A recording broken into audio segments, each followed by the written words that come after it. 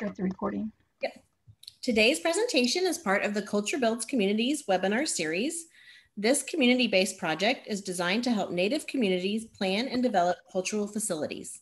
Culture Builds Communities is a project of the Association of Tribal Archives, Libraries, and Museums. Major funding is provided by the Institute of Museum and Library Services and the National Museum of the American Indian. Thank you so much for being here today. All right, my name is Janet Smoke. I am the director of the Suquamish Museum in Suquamish, Washington, which is just across the Puget Sound from Seattle, for those of you who are familiar with the Pacific Northwest. And I have a PowerPoint slideshow today that has 22 slides. So I tried to put the most important stuff up top just in case I talk too long. So we'll see how we do through these slides. But just to give you a little bit of background about me and those who are joining us from Suquamish, whose names I see in our audience now. I've been in the museum field since about 1982 as an intern. And that first decade was a little bit off and on. But essentially, I settled into a curatorial track, first at the Utah State Historical Society, and eventually when a museum in Michigan, I became a director in 2006. I hired here at the Suquamish Museum in May of 2011, and that was about 2 weeks before Suquamish broke ground to build this new museum facility. The museum itself here in Suquamish opened to the public in 1983 after a couple of years worth of an oral history project, photograph and manuscript gathering projects. And so they've been here a very long time, but this facility is not quite yet 10 years old. Now we have a staff of 9 people here at the museum. 5 of those 9 are Suquamish tribal members. 2 of them are other tribal members, and then 2 of us are non-tribal members. So it's a rather small staff, but it's very focused on our Suquamish tribal community. Now, as we go through to the question and answer period, I'll introduce a lot of our staff members on the call or ask them to speak up, and also those who are from Suquamish here. Now, I started with this slide just as an introduction slide because it gave a good little snapshot of sort of a 10-year history. We're slanted here towards the latter half of that history, but overall, if you're looking at the image from the upper left-hand side, you'll see Suquamish Museum, an advertisement that actually appeared in SeaTac Airport. And of course, SeaTac is our primary tourism thoroughfare. We do get, of course, driving, people who are driving through the area, but if it's a destination that they're coming to in the Seattle area, they're coming through SeaTac. And the Port of Seattle, who is the governing authority of SeaTac, actually provided us grant funding to have this ad done professionally and then installed in SeaTac Airport. So a lot of the opportunities we've been able to do of this scale have been funded through grant opportunity. Now that top middle picture is a relief carving panel that was done by a Suquamish tribal elder, Randy Purser. And she did the carving and it was installed on the MV Suquamish, which is, if you're familiar with the Seattle area, we have ferry boats that travel between Seattle and the Kitsap side of the water. And the Ferry Commission built a new boat and the name was chosen to honor the Suquamish tribe. And that relief panel has been installed inside the ferry boat along with about, I think overall there were 13 different pieces of artwork by Suquamish tribal members that were installed in the ferry, along with information about Suquamish culture and history. And then on the right-hand side, the tall picture is one of our banners, which we put on the most public-facing end of our building. And so anybody who drives by, that's what they see, loud and proud. And that's a picture of Eddie Carrier, standing next to a fish trap, a weir, that's actually mounted here in our exhibit. But Eddie Carrier is a master basket maker, and he has also been working with archaeologists over the past 20 odd years, looking at ancient wet site basket fragments and then recreating them, what they would look like if they were woven again in a modern time. So when you bring a basket fragment out of the ground and it is a flat piece of fiber, but Eddie can look at that flat basket and he can recreate it as a 3D object again.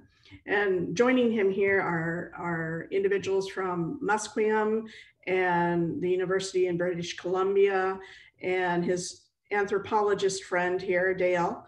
And it was a really incredible visit or exhibit that we had, detailing the kind of work he does in recreating basket fragments from archaeological sites. Now this middle bottom shows one of our international tours. We still have a fair number of people who come from an international destination. This is the Peace Boat, which originates in Japan and travels all over the world. When you look at our visitor log in a typical summer, certainly not this summer, it's like a worldwide who's who from all the different countries that people tend to find us from. And a lot of that is because people will seek out the Chief Seattle's gravesite. Chief Seattle, as a environmental leader, has been adopted as an environmental leader in the modern era. And then this last image here on the bottom left is a photograph of Robin Saigo, who at the time of groundbreaking, because this is a photo at the groundbreaking, was the museum board president. Marilyn Jones, who oversaw the museum, she was the director before I am for 30 odd years. Much of what you see in this new building was the realization of a many decade-long dream for her. And then Leonard Forsman, also a former director of the Suquamish Museum, who is also now the president of the museum board and of course chairman of the Suquamish tribe. So I thought it was a lovely way just to introduce you to the facility. And as we go along, if you have questions, please go ahead and put them in the chat, and I'll answer sort of as we go along. And I can't really start the story of the new facility without giving a quick introduction to what is essentially the old facility. The original tribal museum was built into a converted attic space in the original tribal administration building. And it was overall about 3,000 square foot of nooks and crannies and narrow rooms. This was the heart of the museum when it opened. And as you can tell, this space here, the wideness of it, is that canoe now is in the middle of that space, and that's a small canoe. So it was a very sort of small meandering space that they converted into the museum, but it was incredibly well done. And the programming and the exhibits at the time were, of course, state of the art. And in those early days, they had an amazing amount of tourism and visitation. But by the early 2000s, things were changing, not only in Suquamish, but also in the museum field. So by 2009, 2010, the facility was down to about 3,000 visitors a year. Tribal administration had since moved out of the building into another location a few miles away, and a nearby tourist attraction to the old museum had also, for the most part, shut down. But from the beginning, when they installed that space, they always had the idea of wanting something bigger and something to house Suquamish collections. Because the point of the museum, the point of this program has always been to preserve Suquamish cultural artifacts and information and history. So that just gives you a little bit of an idea of what the old museum started from in the 1983.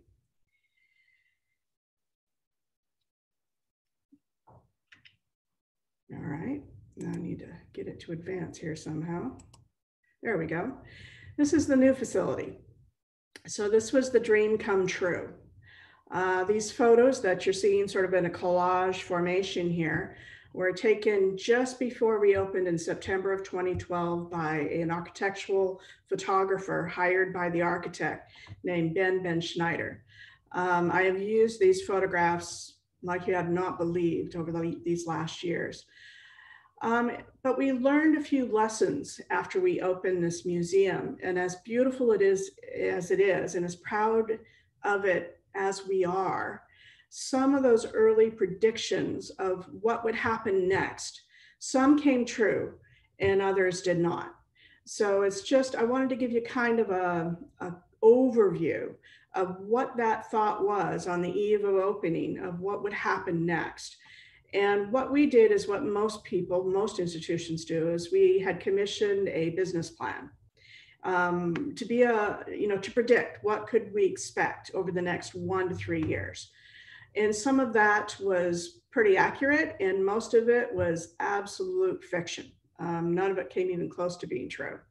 I think the first thing that was the biggest disappointment was that they had predicted from the outset that we would have about 15,000 a year attendance in those first 3 years, and we would grow from there. By 2019, our best year yet, we just topped 13,000 people. Now, the other thing they predicted, of course, was that our income per year, that we would have about 180,000 of earned income every year. In our best years, we've had about 150 to 160. So they're not that far off in that respect. But they also assumed our operating budget would remain around $400,000 a year, which was just about where it was when we opened. Now that was not true from the get-go. But remember kind of those expectations as we go on through, as I introduce more numbers. But they base these numbers by comparing us to tribal museums in San Diego, Santa Fe, and 2 in Oklahoma, the Shawnee and the Cherokee at that time, with budgets ranging from $200,000 to $1.5 million, and having 6 to 26 staff members, depending on the size of that institution, and in facilities that range from 3,000 square feet to 36,000 square feet. Now our facility is around 9,000 square feet. So it's hard back then, especially when there were fewer tribal museums, to get an accurate picture of what your business would be. However, at the same time, they anticipated that being next door to Seattle meant we were going to be a benefit of everything Seattle had to offer. And in reality, we may be not very far as the crow flies from Seattle, but we are a transportation journey from Seattle. That assumption was what I think skewed their predictions more than any other factor. But it's worth pushing back on a business plan author. If you see things like this that you know from experience may or may not be true. All right, so sort of the bolts and nuts of how this happened. In the early 2000s, Suquamish embarked on a $20 million capital campaign project in order to build 5 different community facilities across the reservation. Now, the new museum was going to be one of those very first projects scheduled for 2009. And by 2006, our architectural site plan had been developed, an exhibit developer was on board, site was chosen, but the canoe journey intervened. And if you know the Pacific Northwest canoe journey, every year a different tribal host invites the journey to end and have protocol at their reservation site. And Suquamish chose to host the 2009 canoe journey, which meant all of a sudden the infrastructure to host that journey took precedence over the museum. And the House of Awakened Culture down on the waterfront, also a longhouse style, was built first. But the same architects built both. So the longhouse style down on the waterfront, designed by Methuen, became the basic bones of the structure that now is the museum. And of course, there were major differences in design and what ended up being inside each facility and how each facility was the nuts and bolts of them, so to speak. But essentially, Methuen then became the builder, and Suquamish for those two major institutions. Now, nearly 10 years after the campaign launched, the museum project began in earnest in sort of mid-2010. And I wanted to show you just kind of the original dream. When you look at the longhouse structure, that you'll see very familiar structure there. These two structures that were to be built on the grounds have not yet come to fruition. One of those lessons learned, that sometimes the dream doesn't arrive, all together and in place on year one. And it can take many, many years to make it all happen, even once you're on site. But Methuen, as I said, designed here in the House of Making Culture. Both are longhouse inspired designs, and Methuen actually won a regional award on the Suquamish Museum design. The site chosen at the corner of Suquamish Way and Division is across the street from the current Suquamish Tribal Admin Center, in the very visible site in the heart of Suquamish. And that was really important because I said part of the decline of the old location had been that separation from the primary business, that is the tribal administration. Now, what you see surrounding the museum building, which is right here, you see lot 1, lot 4, lot 5. This is a housing development that was leased to a developer 20 odd years ago or more. And it was scheduled to come back to the tribe, and did come back to the tribe in 2019 when that lease was up. So while at this time when the museum was built, there was houses on each of these lots, now this has been totally cleared except for lot 4. And a Suquamish public park, a community park, has actually been built in the space that leads off to the right of this map. And lot 4, the house remains, and it is now the Shoot Seed Language House for the public language learning here in Suquamish, who have developed into an absolutely wonderful partner, not to mention the leader of that program is on my museum board. But you can see the site and how this was the as-built survey in 2012.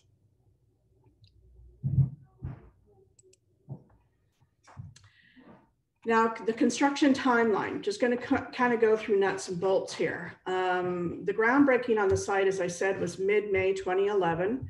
The site prep, the hardscape, the parking areas had already been leveled and everything prepared. The final phases of the build and landscaping happened between February and September of 2012. And we moved from the old facility into the new facility in August of 2012. And then of course we opened in September of 2012. And the only two images I have in the museum in my folders were these two of the actual build. So it was a timber frame construction inside with a concrete floor.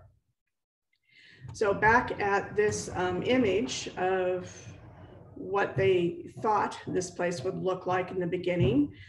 And I just sort of wanted to go through some basics. It was a $7.5 million total cost.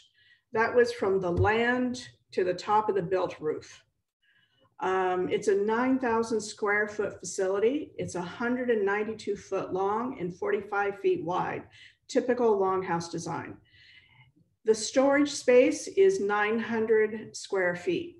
But when you see that room, we have compact shelving. So there's a lot of real estate in that 900 square feet. The workspace for collections is 685 square feet. Research space, we have a dedicated research room that's 250 square foot. Our permanent gallery is about 2,000 square feet, and the rotating gallery is 1,000 square feet. So when you're looking at this is the gallery space right here along the tall end of the facility. Number 8 is our collection storage. Our education room, which is up at the front right here, is 700 square feet. The retail store next to it is 500 square feet. And the staff offices, which are essentially 10 and 11 here, is 450 square feet. So when you think about it, there's a lot packed into not that many square feet. We're a very compact institution. The one thing I will call out though, in longhouse design in particular, but also site planning, if you start walking, even in a handicap space right here next to the parking lot, all the way up here to our front door, you've walked the length of a football field. So it is an incredibly long approach. The single most often heard complaint, especially that first year we opened, was how long it took to walk up to the front door. Even if you walk from here down through the grounds, it's on a slope. It's about half the distance, but it is a grade, so it's a slope. So sometimes when you're planning facilities, it's the odd little things that end up making or breaking visitor comfort. But originally, when they first started talking about this site plan, as you can see, there's the shadow of the house that existed there. This landowner would not vacate their lease early. The museum was supposed to have been turned 90 degrees and, whoops, sorry about that. I went forward a slide there somehow. It was supposed to be turned, and get my mouse back here, and be this direction. So if that was the case, it would have been a really short walk from the parking lot. So this is one of those instances where they thought about it to begin with, but then when conditions changed, they didn't have a plan B. So just keep that in mind. All right, now, would, could, should truisms. You know, the moment you build a facility, you start the woulda, coulda, shoulda rounds. The one thing I can say for certain is that there is never enough space. It doesn't matter if you're a 9,000 square foot facility or a 36,000 square foot facility, you always need more space. And that's where that why is the most important question. Why do you want this facility? What do you need it for?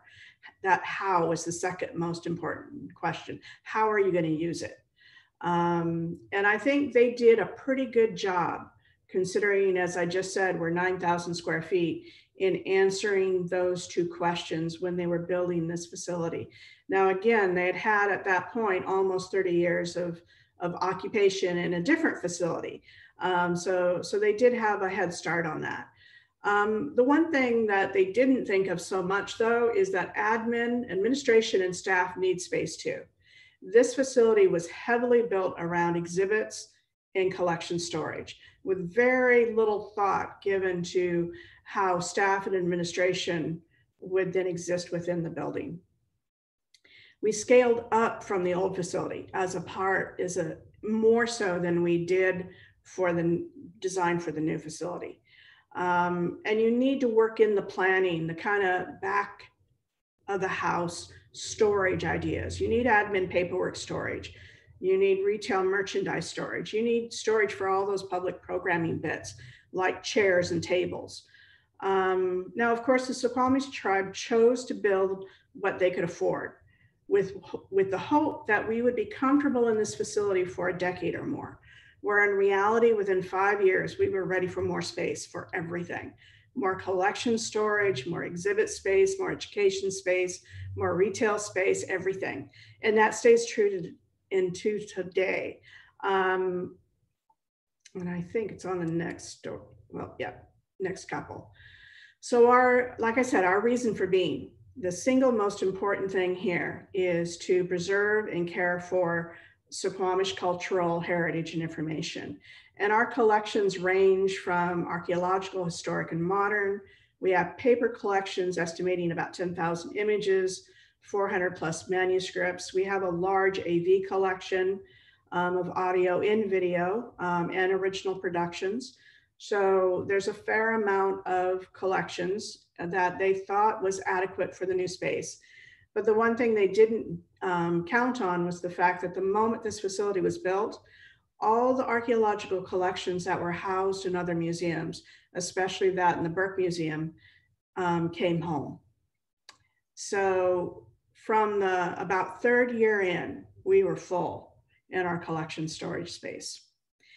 And not only did the collections come home, but Suquamish tribal members who knew we were totally bursting at the seams in the old museum had been waiting for this new facility. So not only did we get a lot of archaeological collections back from other museums, we also then got an absolute avalanche of items from Suquamish tribal members, at least from the perspective of the museum history. Now this is our storage area. It's what we call the $1 million room. And it was funded specifically by a Washington State Capital Heritage Grant. And even that small square foot space, you can see what I mean when I say we have a lot of space within that space. This movable shelving storage, and you can tell that there's a gap here at the end. There's about 60% shelves in place. That was the one nod they did to immediate growth, short-term growth. That as we filled up, whoops, I keep doing that, sorry. As we filled up that space, we would be able to add 30% more moving shelving units. And we're at that point now where we're gonna have to figure out how we're gonna do that. There's a map case back there. There's hanging storage there for artwork. But this space here, these storage racks, while they're filled, they are, from my perspective, not very good utilization of space. But that's only something you know after you occupy the space. But it really does pay when you're visiting other facilities is to really look at their storage space, see how they pack the most into the smallest spaces, get those ideas up front. This is that weir that I talked about Eddie Carrier did. This was the only space we had big enough when we were installing exhibits to store it before it hung from our ceiling in the current exhibit space. Now this is our boiler room, lessons learned. We learned more from the HVAC than any other component of this, this history here. HVAC design is everything. And this is our ongoing most expensive room in the facility.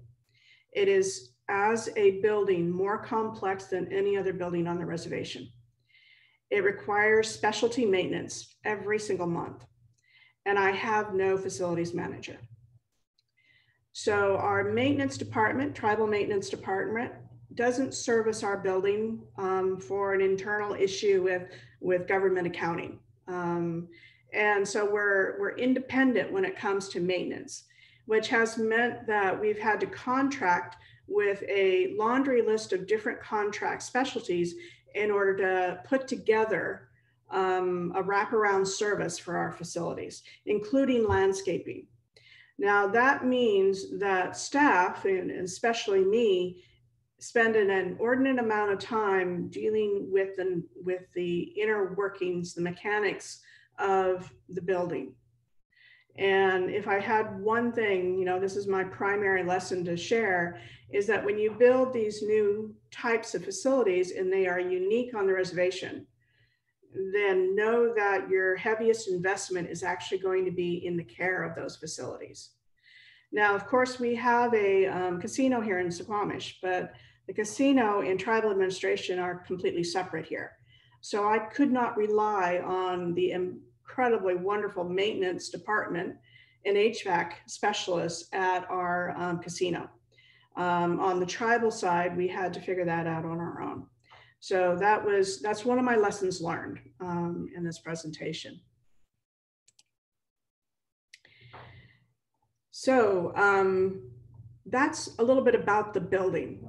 And if you have any questions that are in the chat right now, I'd be happy to stop and talk just about the nuts and bolts of the getting the facility going. But I don't see the chat, so I don't know if there's anything there or not.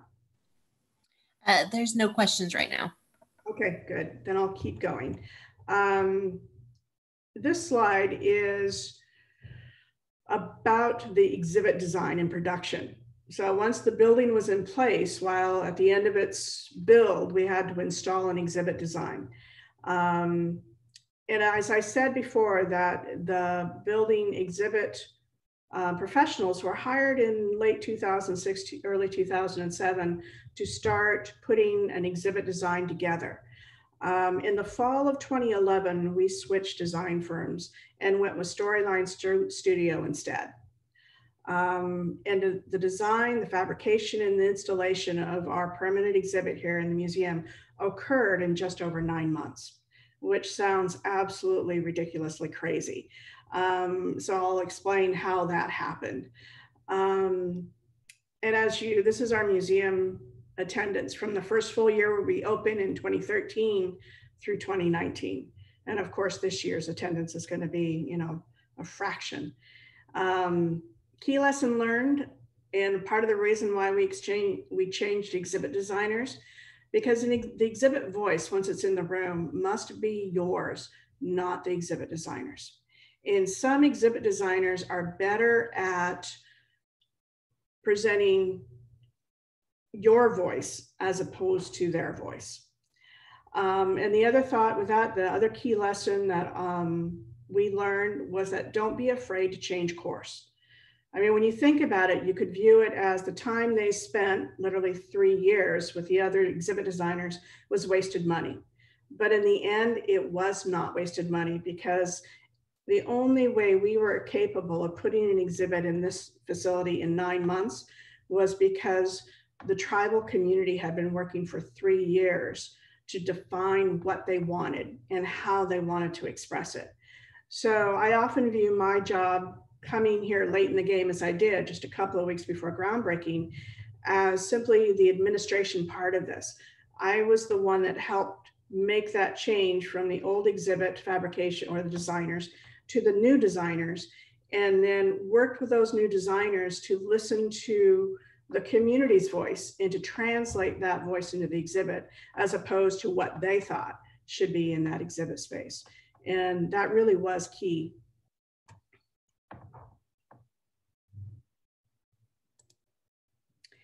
And here's a little bit about the beginning of that, the heart of the story, sharing Suquamish culture through the main exhibit. They had had community meetings over 3 years, large and small, formal and informal. And those meetings continued throughout the 9 months we were working to get it into the room. There were literally thousands of conversations. There were special interest collaborations, like the 2 photographs here on the bottom, where we were designing the canoe sculptures. And mostly from the point of view of staff and from the point of view of the exhibit designers, mostly it's just listening. I mean, you're not talking as much as you're listening when it comes to exhibit design, and trying to put that into an exhibit space for the tribal community. And it's also equally important that you find partners who are good at listening too, like Storyline Studios ended up being. And then Pacific Studios, another Seattle firm, ended up being our exhibit fabrication installation. Now, these two right here, we had hired the exhibit fabrication firm, hired Gloria Nusi, who is over here designing these, what you can see in both these photographs. These are the canoe sculptures. We knew we wanted to elevate the canoe. And we didn't want just a bare iron, platform for it to sit on. So we thought we would have 6 figures that were just blank face mannequin type figures holding it up. But of course, our artists got involved. Virginia Adams, Joy Holmes, this is Marilyn Wandry, one of our board members. That's Marianne over here. And of course, Gloria, and there were a few others involved as well, Peg Dean, Kate Avacana. And they came up with these sketches. And it's from these sketches that then our sculptor sculpted the images. Now, in the midst of designing these faces, a story emerged. And so now when you see the canoe in the exhibit space, at the front of it, there's actually a story attached about Suquamish culture through time, with the earliest being the otter, the middle being the ancestor, and the front image being a modern canoe puller. So in this way, an organic conversation that happened in this room when the sculptor showed up became not only an important way of expressing Suquamish culture by community members, but it also then, these images, when you look at Instagram or Facebook or wherever, if you see an image from the Suquamish Museum, more than likely you're seeing these guys. They became the single most favorite feature in the building, even though they were totally unplanned from the beginning. They just happened organically. So I think that's one of the lessons we learned too, is to let go of the reins and let community not only have a voice, but to empower them to make significant contributions. And then this is the exhibit sort of collage as a whole. Now this design that they went with is not a historical society timeline. It's not an art museum, but it's sort of an amalgam between the two. But mostly the design spoke to the way that Suquamish told stories, with images, with sound, with example. And then the timeline feature, which is along this wall right here. And as you can see, when we opened the building in September, this was the one thing that wasn't done on time. It was installed about 6 months after we opened. But this is the nod to the academics who want to read it. And I sometimes watch people spend 30 to 60 minutes reading this wall. It's the most unique thing I have ever experienced in a museum, the amount of time they will spend consuming this information. So it depends on what kind of a learner you are, what you're most comfortable with. But inside the exhibit space itself, I can tell you that so much of what's embedded in this room speaks to Suquamish tribal members that any other person who sees it, any other member of the public will never see or perceive. Our first audience here is Suquamish tribal members. And they are the ones that are choosing to share then their culture with the world who choose to visit. Now the floor is a perfect example of that. Now I told you, keep doing that. Sorry about that, folks. It's a concrete floor. But inside this room, they didn't want it to feel industrial. They wanted it to feel natural. They chose all natural materials for this room. And this floor has a ribbon running through it, which comes from Jeff Head, Dokegwats, which is the ancestral space on the Suquamish Reservation that is the least developed.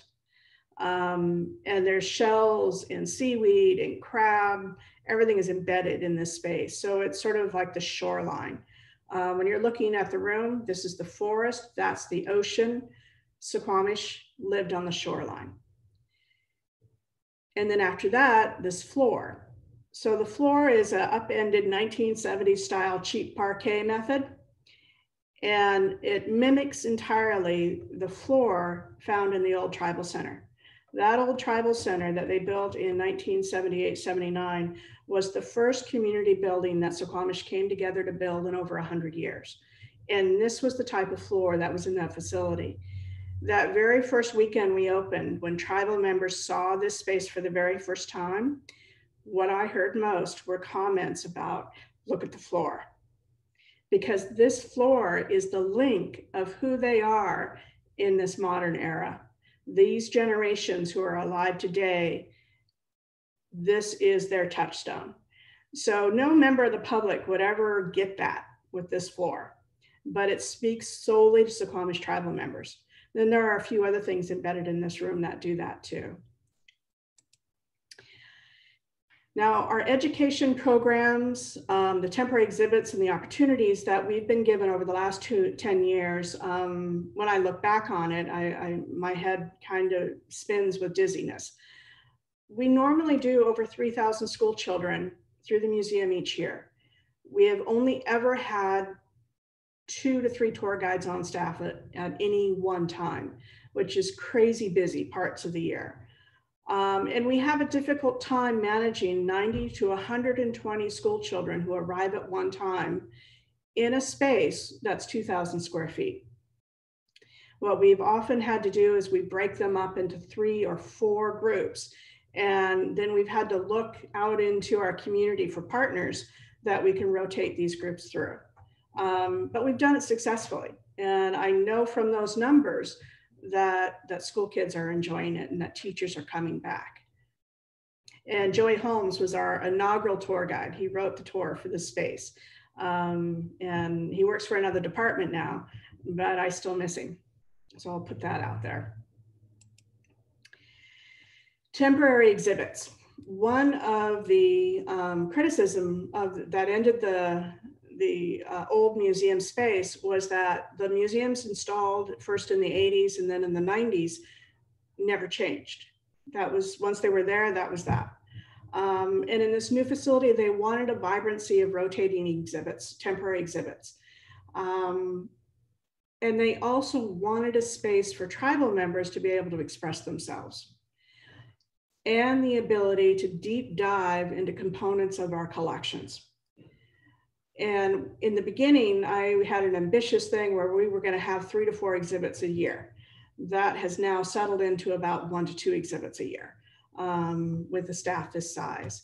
And just to give a quick overview here, this map exhibit was one of our very first exhibits. It was rented from Washington State Historical Society. And we've tended to do this pattern where we curate an exhibit, then we have a traveling exhibit. We curate an exhibit back and forth. This here is a trade exhibit that was done by a tribal elder and her husband, Betty Pasco. And they did this show from design to narrative. We helped them put it in the room somewhat. But so it's allowed tribal members literally to curate their own shows. And then this is an artist piece done by Peg Dean.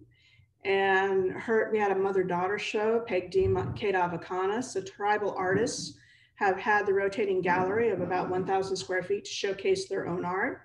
We've invited weavers. This is Susan Pavel, who is from Oregon.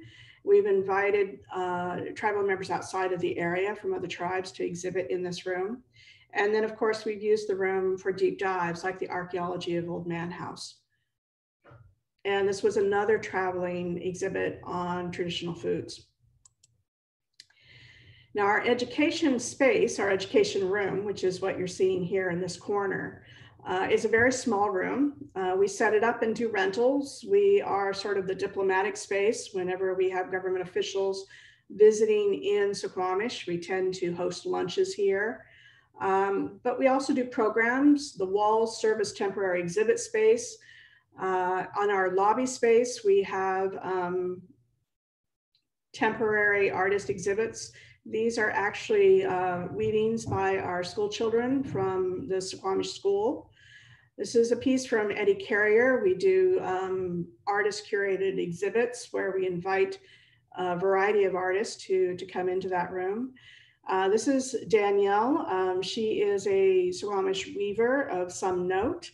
And she will come in every once in a while just to utilize the space to get a project done.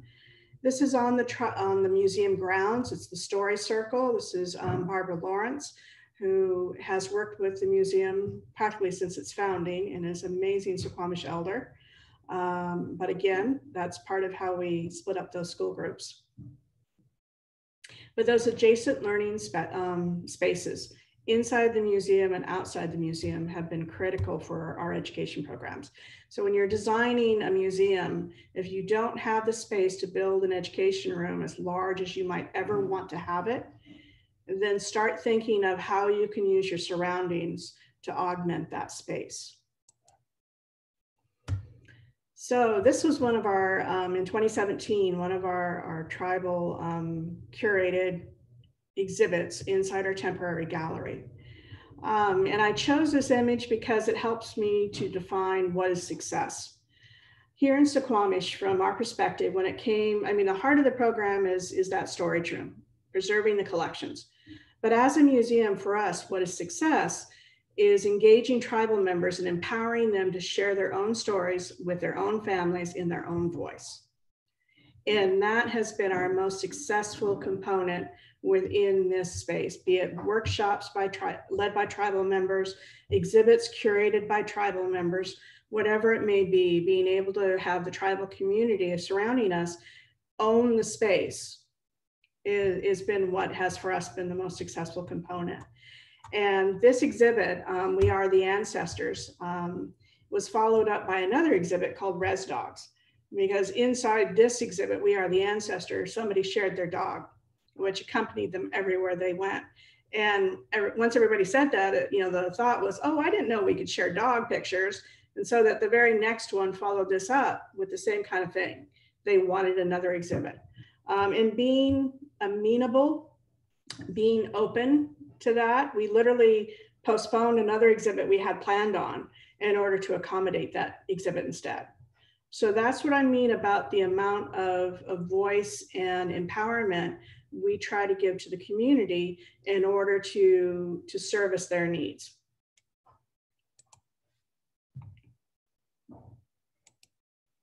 All right, now I'm just a couple of slides away from stopping talking, but I wanted to give you some of the behind the scenes, the boring stuff, the numbers.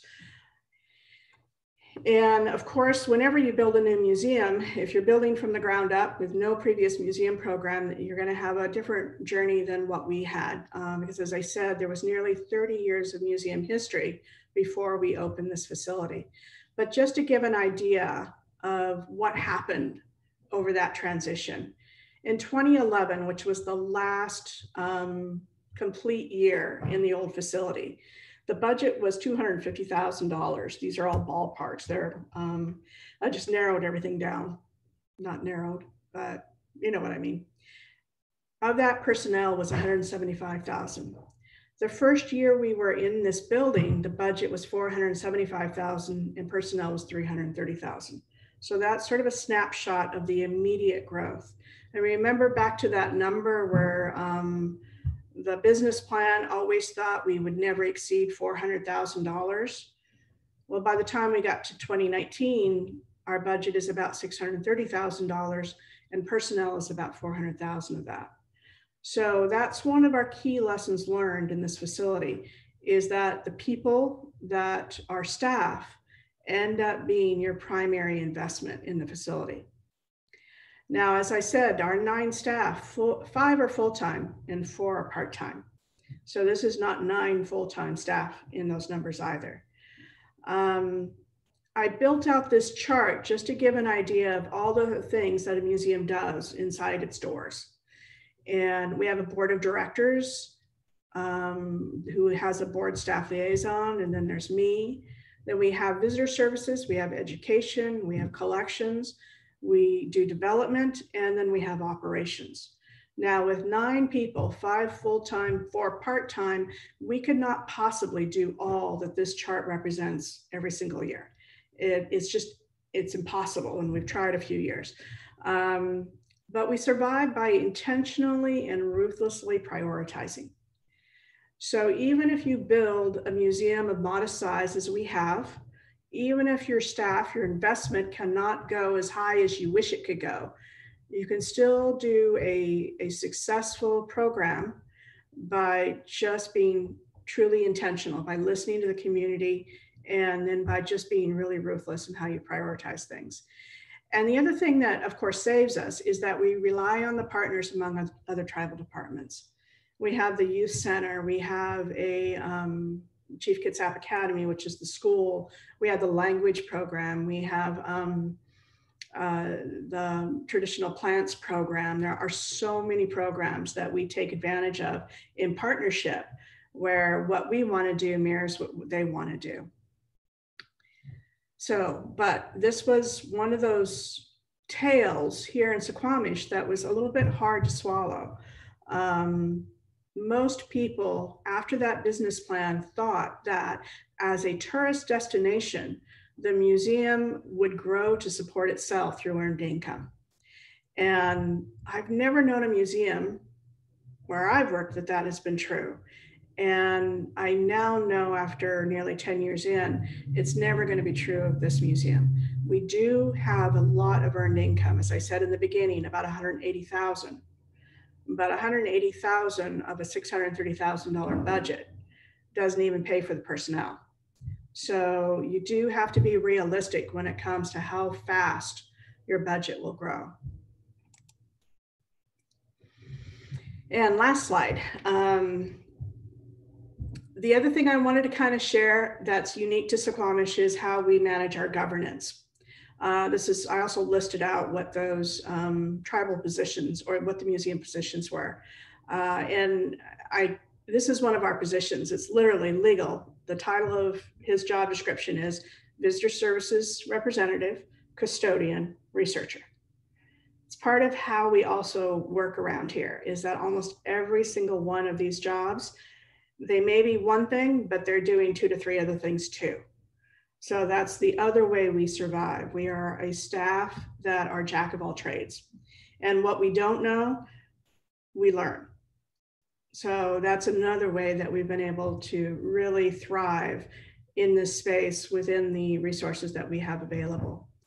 But when it comes to governance, we are chartered by the Suquamish tribe within the the government regulations, and it lays out our governance board and how that board's relationship is to the tribe as a whole, the parent organization. Our board of trustees are 7 members. It includes a member of tribal council, which right now is the chair, Leonard Forsman, a member of the Suquamish Foundation board, and a representative member from Port Madison Enterprises, which is the economic business arm of the Suquamish tribe. They are charged with hiring and supervising my position. So, oh gosh, I'm sorry if I do that. I guess I won't have one more time to do that. They review and adopt policy, and they provide direction for goals and objectives.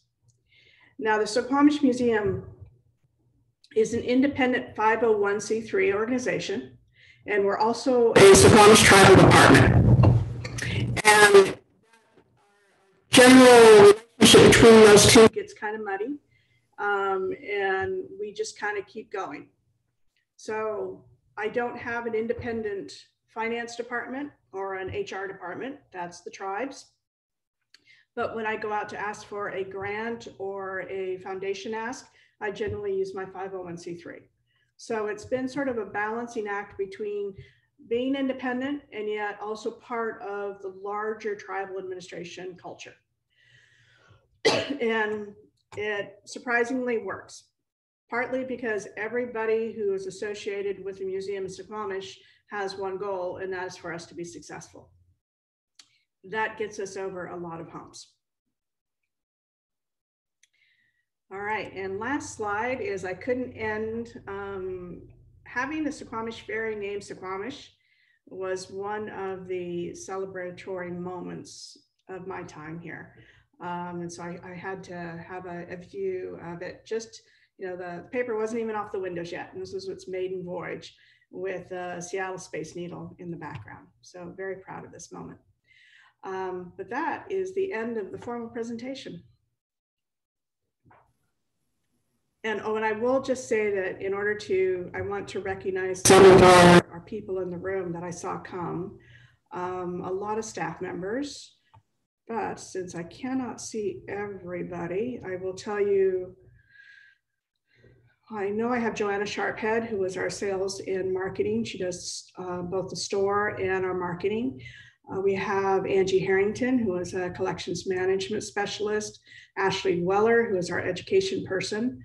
I saw Gus come into the room earlier. He's the guy with the 3 titles, but he does a little bit of everything, I tell you, and we would be lost without him. I see a board member, Della Crowell, who is also our elders program advisor. And if I'm missing anybody, please hold up your hand at some point. And I am open for questions. So Janet, this is Daniel. Hi. As you know, we're working on the Crow Culture Center and then the Nisqually Culture Center. Both of these are more focused on cultural center activity versus a museum. Mm-hmm. So I was hoping you could talk about how does this, either the museum itself function that way, or is it the House of Awakened Culture that kind of is a paired with this as another facility where the cultural activities occur? Is that kind of how it works? Yes, and both. A lot of it depends on the size of the crowd. Our education room, which is where we tend to gather for workshops, presentations, etc., seats 49 people. Up to literally 80 people in there. But as a size, it's for smaller groups and workshops. But a tribal celebration, if that's happening, song and dance, so many things, that's happening down in the House of Awakened Culture. A little more educational programming. So when you were working on, or the tribe was working on this at the beginning, was it always kind of seen that way, that it's sort of two twin structures, one doing more of the cultural focus, one the preserving celebration focus? The Suquamish Museum itself had not been a facility whereby a lot of cultural expression had happened in the past, you know, in a broad community sense. They'd always had workshops within the space, but a lot of it too was, again, size. So when I said, you know, Suquamish intentionally built the size of facility they could pay for. Since we have occupied this building, almost within the first year, we started dreaming about an annex. So, you know, utilizing that space to turn the building in the opposite direction and build a floor that housed education and a theater, and then had a cafe adjacent, have offices, have storage in it, and then turn this building in its entirety into exhibit space. So, you know, from the get-go, we started dreaming that we could become that cultural space. But I have a feeling it's a little bit farther down the road still. So is there any kind of administrative relationship with the House of Awakened Culture, or is it they're two really independent structures and activities? Completely different and independent. And the House of Awakened Culture isn't so much a facility as it is a building. So you literally reserve it or rent it, depending on. Oh, I see. I got you.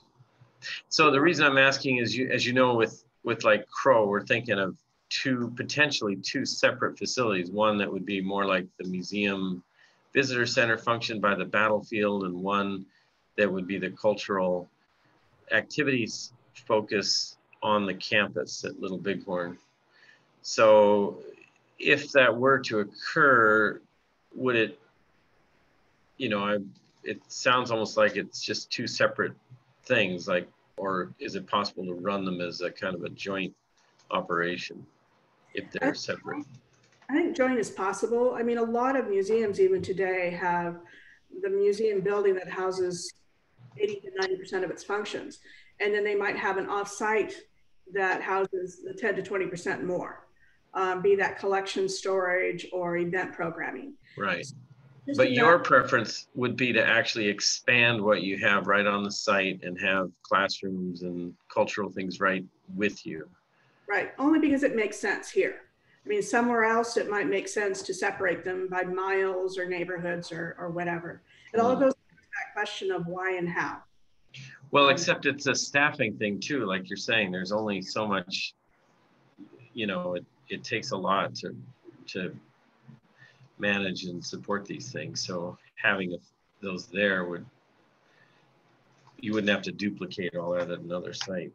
Right. But I do know, even if we follow the dream that we build an adjacent facility, that I can guarantee you is going to double or more than double our budget. And it is going to mean a significant increase in our personnel budget. I mean, I always, all my career, you know, early on in Utah, I learned that building the building is the easy part. As hard as it seems when you first get started, building a museum is simple. It's the operation ever after that's the hard part. So that's the kind of thing where you shouldn't build too much too soon. Start small. Yeah. Well, Daniel, that's no wisdom new to you. Thank you. This is great insights. Okay, what other questions do we have?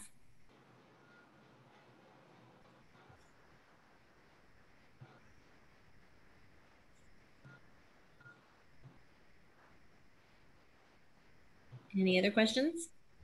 There's some in the chat, Melissa.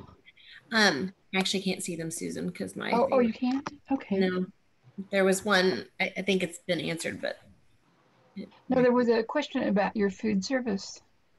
Good question. When we opened our store, our museum store at the front of the building, I had always known that if you give some visitors something to eat and something to drink, they'll stay longer. And so we tried to open kind of a mini coffee bar inside the store space. And I think in the first 6 months, we sold 4 cups of coffee. It just didn't work. So after trying a variety of ways to entice people to stay with us and eat, we gave it up about the second, beginning of the third year in. And our problem wasn't that they didn't want to eat or drink something or even buy it from us. It was the fact that we had no place where they could sit down and enjoy it. Let's see if I can get back to that lobby picture. All right. Right here, that's our lobby. So the store is sort of right here in the back corner. And the front looks like the back, a window wall. And so what we had were two chairs like this back here against the back window wall. And people just didn't feel comfortable sitting down and eating in front of the staff member who was at this desk. So if you're gonna incorporate food, you have to build in a dedicated visitor services location for them to consume the food comfortably. And then of course be capable of taking care of all the trash and such they leave behind. All right, that's good. Okay, we have another question. Does the gift shop have potential for good income if you were able to expand it? Our gift shop is the saving grace in so many ways of this museum, but partly because of government accounting. So we have an expense side of the budget and we have an income side of the budget. The two do not know one another. So we have a product buying budget of $66,000, and we routinely now bring in $120,000. And from the tribe's perspective, we have $120,000 worth of profit income, not 120,000 minus 66,000. See what I mean? Nor are we taking into account the staff who operate it or the real estate or the lights, you know, the retail environment, so to speak. So it works for us as the single most significant income generator. And then we've been very fortunate in our museum management, the people assigned to make the most of that space. Right now, that's Joanna Sharpet. And the space is sort of it's mission driven in the sense that we devote part of that real estate to tribal artists. And Suquamish tribal artists, Part Gamble Squalam, who's a neighboring tribe, other tribal members who come to see us and have art within or product within the store. We take a minimum amount of markup on their pieces, maybe sometimes 10% or less. The higher the item retail value is, the more we tend to make on it. But if they're selling cedar roses for $1 a piece, they're selling them to us for $1, we're charging $1.50. So we intentionally made the retail space an adjacent space for tribal artists in order to promote their work. Now, then we also pack in a lot of retail goods from companies like Native Northwest and Eighth Generation, who is a company in Seattle that specializes in wool blankets and other art designs. So it is very successful for us, but under very specific conditions. Stores are not always worth their real estate. You have to really judge your conditions there. And Jana, didn't Suquamish buy Eighth Generation? No, that's not us. I want to say so. Or Muckleshoot. Suquamish. Oh, Snoqualmie, that's right. Okay. Right.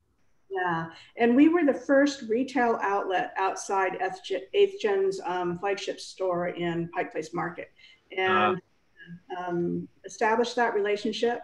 And it has been an incredible component of the store's profit in these last few years. Wow, that's great. All right, looks like we have another question in the chat. Do you have a digital museum running in parallel with your physical museum? Not yet. I say that only because I've challenged the staff in this pandemic to learn how to produce virtual content. We have never gone that direction before, only because with our 9 staff members, remember my thought to being intentional and ruthless in what you prioritize. There was never time or budget for that before. But now with the pandemic, when our only option really in connecting with our audience is virtual, we've switched directions and are beginning to go that way. And whatever the staff learns during this process, will then pay dividends, not just immediately as we join the virtual world, but downstream as well, because it will then be a learned tool in their toolbox. And my staff here, they are excellent, dedicated, people who enjoy learning and who are really bringing their skills to play in order for us to be successful. I can't say enough at how important it is from, what you consider. I mean, every workplace has a ladder, an employment ladder. When you look at this workplace, our visitor service representatives, who sits at that lobby desk for the most part, also is fluent in Lushootseed. So as a language specialist, she's invaluable to us, in addition to her service as a BSR. And someone else might have an equal co-skill, so their job may not be high in the museum personnel paradigm, but their skills that they bring as tribal members or as individuals speak volumes and how valuable they are then to the program. So when you're hiring staff, we give preference to tribal members. Hire them not so much for the job they're going to do, because anybody can be trained. Hire them for who they are and what they can bring to your programs. And that way you're always paying double and triple duty on your staff on those dollars. Did you say hire them for what they are or who they are? No, who they are, what they bring to the table in skill sets. Janet, can you talk a little bit about the cost of heating and cooling the building? Oh yeah, that goes up to one of my lessons learned. The HVAC system that was designed into this building was not what it should be from the get-go. Within a year of occupying this building, we were experiencing trouble. In 2014, literally just 2 years after we opened the facility, we did a fix. So some of the original contractors came back and we did a fix. And this year, 2019, 2020, we have done a retrofit that's almost $250,000. And part of that, of course, has been because in a museum environment, what's the most important thing to control is humidity. If you can control temperature, you control humidity. If you control humidity, you're controlling the temperature. And for whatever reason, the system that they designed into this building did not have a fine enough transition mode. So it could not change from heating to cooling fast enough to maintain the constant humidity and temperature that we required. And we have been fiddling with it ever since.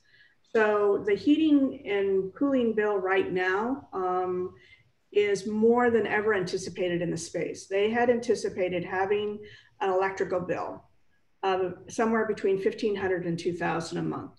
And it has been consistently double that, if not a little more, because instead of using a chiller or a heat pump, we use 2 electric boilers to heat the space. So it is the single largest lesson learned here in Suquamish is when it comes to a museum design, the building, of course, is important. Storage is important, but at the end of the day, what maintains the environment is the critical component. And Janet, why didn't you install a heat pump instead of a furnace? We had one, but its problem was it couldn't change from, it was supposed to be able to change from cooling to heating within an hour's notice. And it took 24 hours practically to do that. So now the retrofit, when you look at our outside this mechanical room, you see the original, which is now dedicated to heating, and a new one that's dedicated to chilling or cooling water. And it was a cost savings of a sense in the beginning to have one that could do double duty, right? But it's not saved any money in the long run. Huh. Who was your HVAC engineer? Cunningham Engineering out of Seattle. And this is not any shade on that program. I mean, they didn't do it because they were trying to cut pennies. on an engineering perspective. Um, there were a lot of decisions that went into the pot that ended up, installing what we had. Cunningham as a firm, it was wonderful and is wonderful to work with.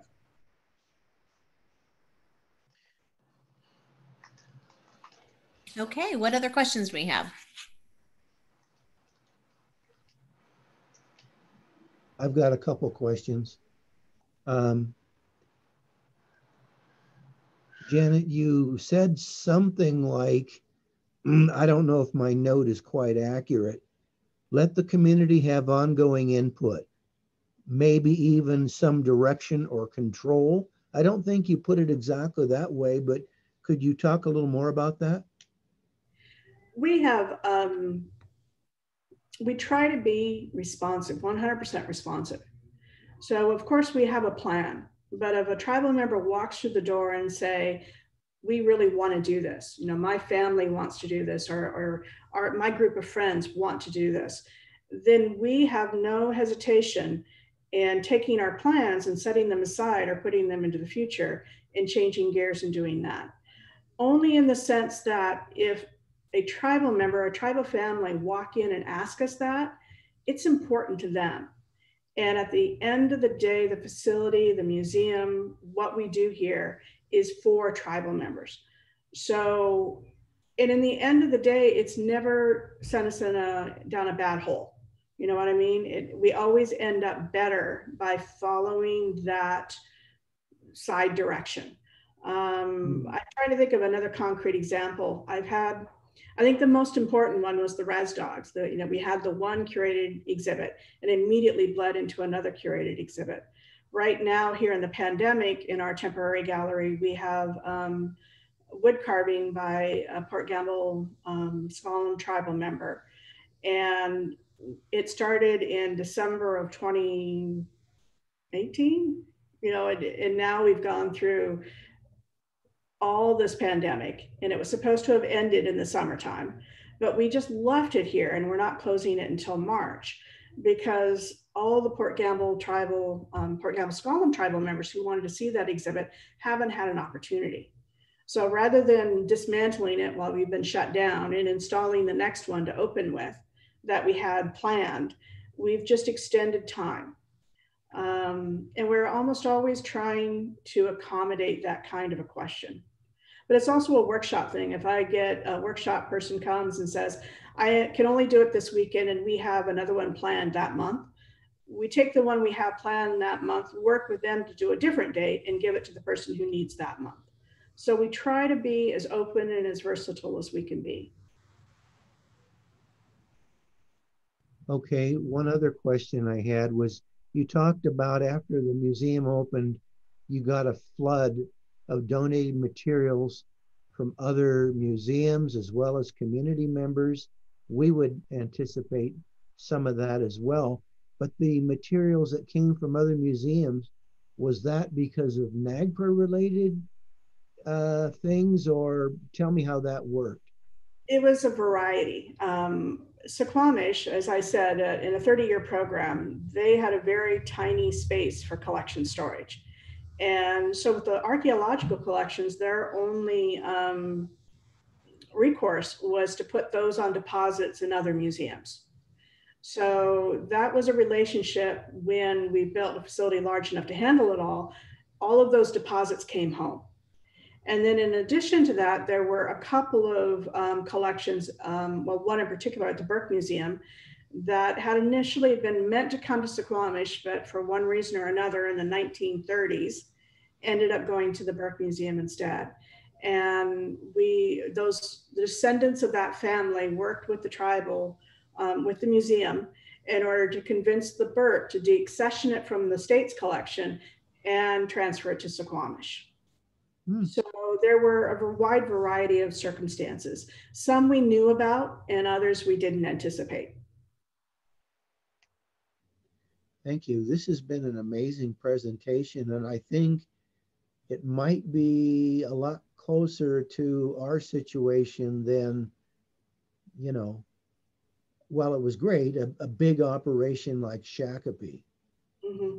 So Yeah, definite museum envy throughout these presentations. We're a very small site, but oh gosh, those larger museums, how fun would that be? Well, like I was saying though, Tim, uh, the negative for me on Shakopee is when you get to that scale, it's really hard to create the kind of intimacy and that something like this has. I mean, just the space, the materials, everything. I've been in this museum. It gives a warm, friendly feeling. I think those big institutions start to feel like giant institutions or kind of corporate. I think they lose some of the beauty of that scale that something like this achieves. So I don't see it as all great to be giant. No. I think a smaller, more intimate space is also more. I think ultimately it's better for reflects the character of the tribes that we're working with. I think, you know, part of that too, you know, just to add on there, even a small space like ours can seem very institutional. It all comes down to people at the end of the day. And I know I have been fortunate here, and that the staff that have been here over time have just always, you know, my number one thing in hiring a staff member is that if you work in a museum, it has to be your passion. It's not a job.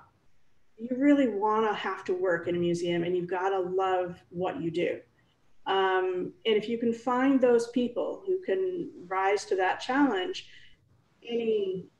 every institution that has that ability to be truly warm and inviting and intimate, even in the largest spaces. But it's a hard thing to fill, you know. Museums are not known for the high dollar amounts that they pay their staff, even contrary to my budget numbers there. Our people are not overpaid. They do a lot of work for what their job description says. And at the end of the day, it really is their passion to make the place shine that makes us successful. So it's, you know, it's a soup. There are a lot of ingredients to a good soup. There's facility, there's HVAC, but there's also people. And no one component is more important than another component at the end of the day. All right. So any other questions?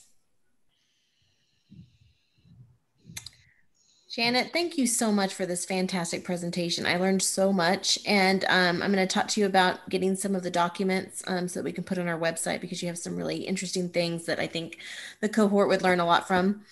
And if there's no other questions, I guess we will see everyone next week. If you signed up for the Indigenous food webinar, then that is next Thursday. If not, we do not have a webinar next Wednesday. So. Thanks, Melissa. Thanks. Right. All right. Thank you so much, David. All right. Everyone have a great day. Thank you. Thank you. Thank you. Bye all.